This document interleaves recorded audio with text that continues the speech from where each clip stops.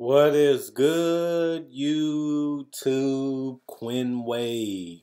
Basketball analysis coming to y'all with a quick video. We're going to talk about Lonzo Ball, a guy that a lot of people said didn't live up to the hype, won't retire as one of the greatest Lakers ever, and that's true because he no longer plays for the Lakers.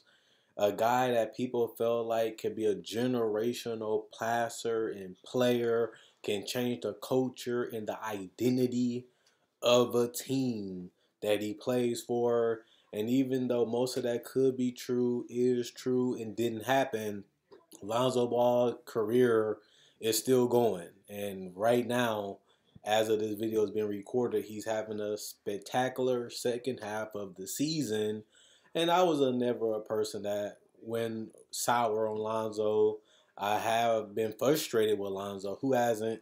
Because he just been so inconsistent from year to year. Just like last year, he had a good start, and then in the bubble, he just vanished and played Ted Eblay. And Lonzo can be a frustrating player because you want to root for him. He plays the right way. He's unselfish.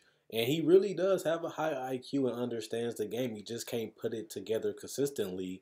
And that's the difference between a role player and a star, and a star and a superstar, and an all-star. And Lonzo was supposed to be this generational player. And you seen it in college that he gets there and the team runs different, they play different, they more happy, they're more excited, and the ball is moving and they getting easy opportunities, and it just makes their confidence go through the roof. But in the NBA, they just hasn't been the case. Even with the Lakers, I never could get behind them. I never could really see what Lonzo Ball was really doing for the team like I seen them in high school and in college. And that has been the biggest disappointment of his career. Not because he didn't make an all-star team or he hasn't been dominant. It's just his impact is just not felt as much as he did when he was younger. And maybe it's his confidence level, maybe his shooting became such a detriment early in his career that it kind of made him easier to defend, and he just didn't have those opportunities. Or maybe it's just a respect level. Players, looked at him different compared to other guys that was playing against him at lower levels. And whatever the reason is, Lonzo just hasn't been the Lonzo that we all thought that he would be. Everybody was rooting for Lonzo. Everybody was excited for Lonzo. Everybody really wanted to see what he can do, whether it was people that wanted to see him fail, or whether if the hype of his father and every legend feeling that he can be a generational player.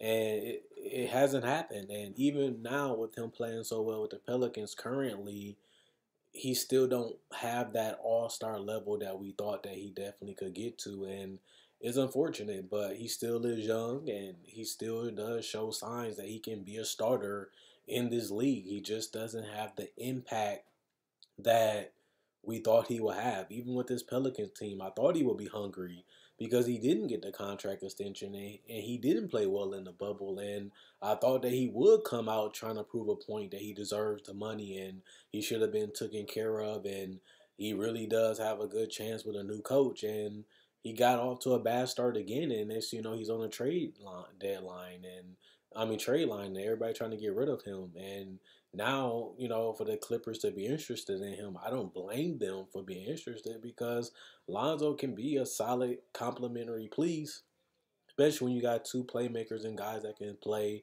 on and off the ball, like Paul George and Kawhi Leonard.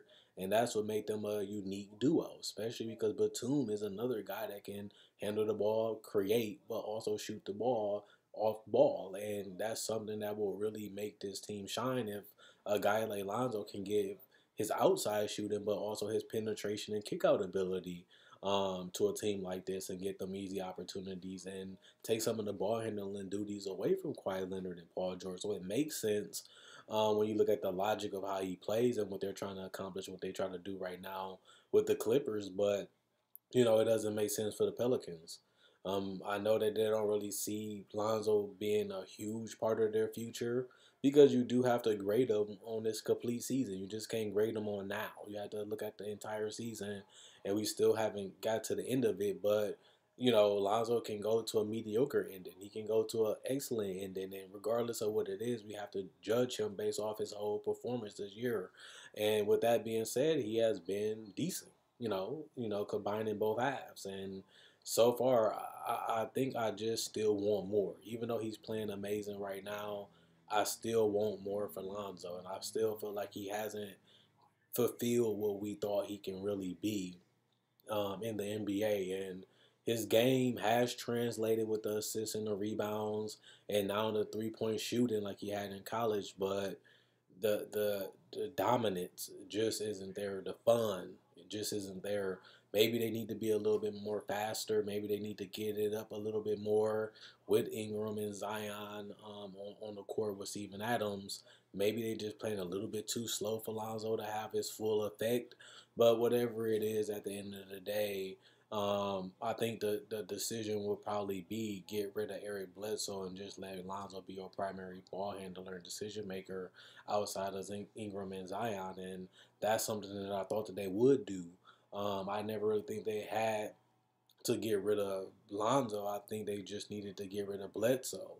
Just because Bledsoe is a starter in this league, but he's not a part of this long term plan with the Pelicans. Let's just be honest, because this is Zion and Ingram's team. They're the best players on this team. They're the future of this team. These are the guys that they're building around.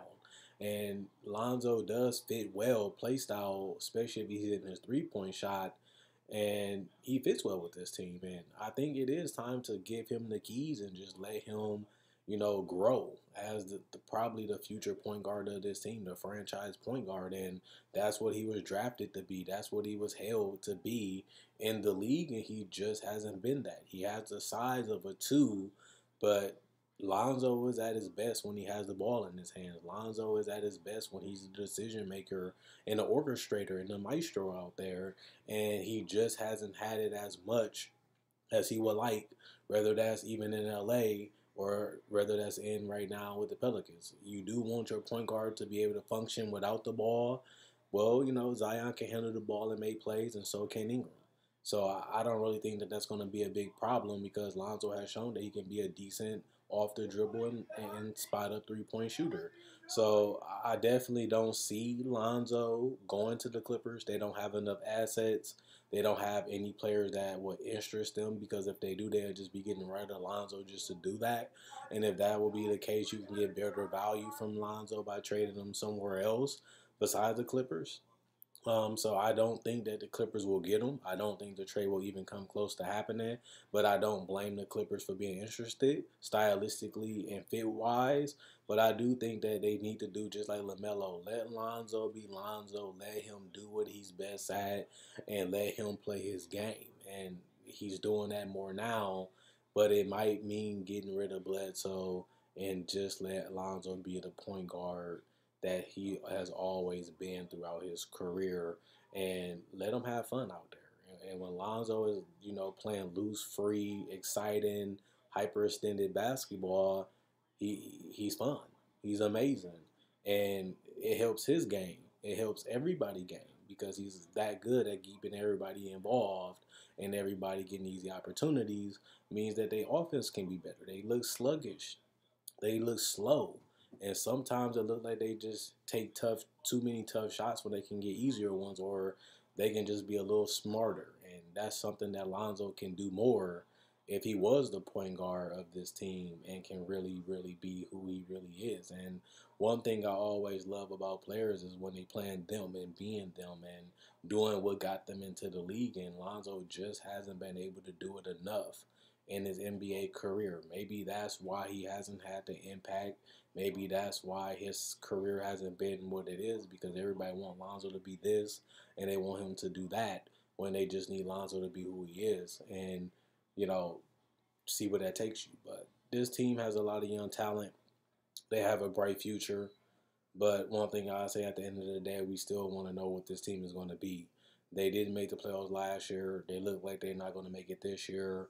And if your duo can't get you to the playoffs now, especially 2 years in a row, you do have to figure out what's the piece that you need to get on this team to get you where you need to go.